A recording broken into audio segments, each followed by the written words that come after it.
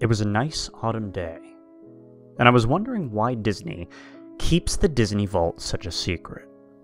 I know that there is countless images of the vault, but Disney makes sure to keep one VHS tape in the vault a secret.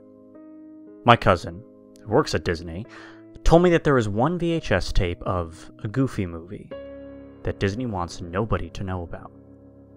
I asked him if he could possibly bring the VHS of that movie, but surprisingly, he said that he had a spare copy of it. I wanted to see what was so secretive about one VHS tape. My cousin came in. I should say that I went to his house to talk to him. He had a VHS that looked rusty and old. There was so much dust on it. We cleaned it and put it into our VHS player. It started normal. In fact, everything was normal. That was until the ending. Max attempts to grab the steering wheel. See, that was already weird because Max tells Goofy where to go in the original movie. But he made the car drive off a cliff.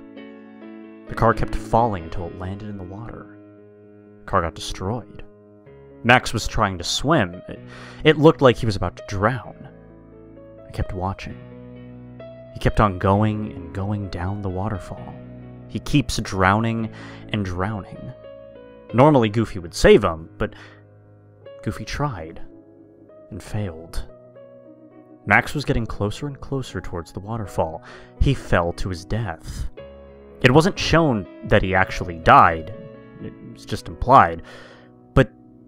But Goofy was watching in terror. He walked until he saw a person who was offering him a car. And Goofy accepted. He drove off to his home. He gets home and looked at Max's old stuffed teddy bear. Yes, that name is canon.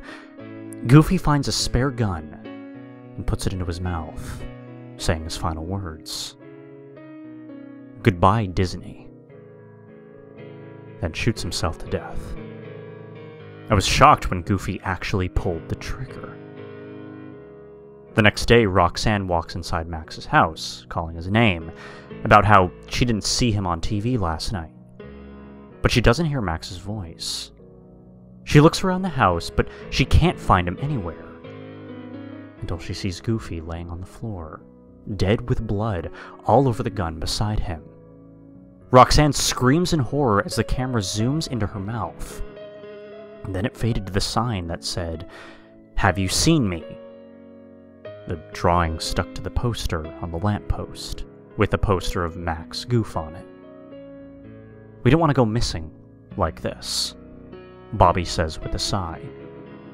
"It just doesn't happen. I just want to know what happened with my best friend." Then it faded to PJ crying while looking at the picture of Max. "Oh, Max, wherever you are, please come back to me."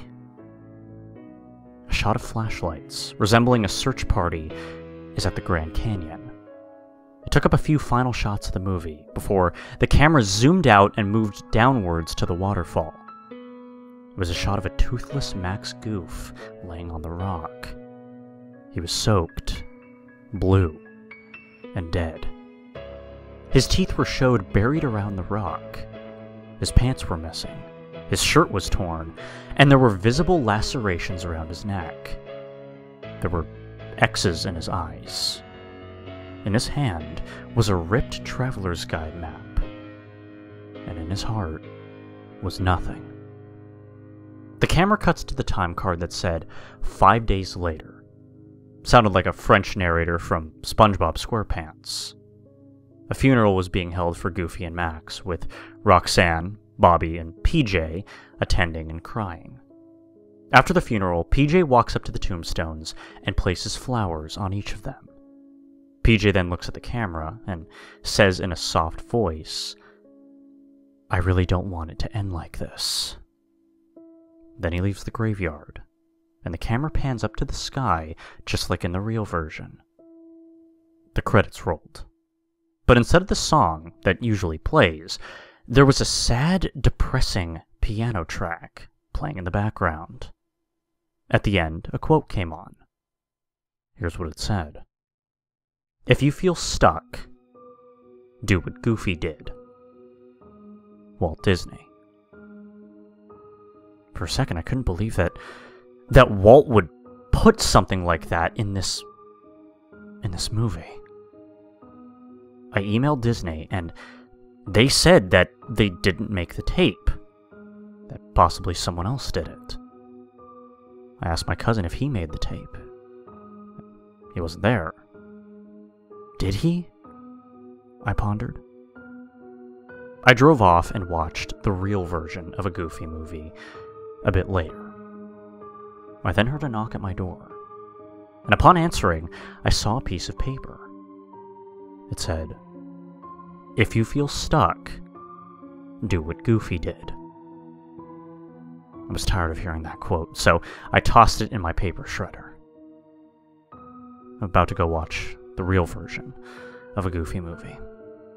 Maybe I'll edit soon.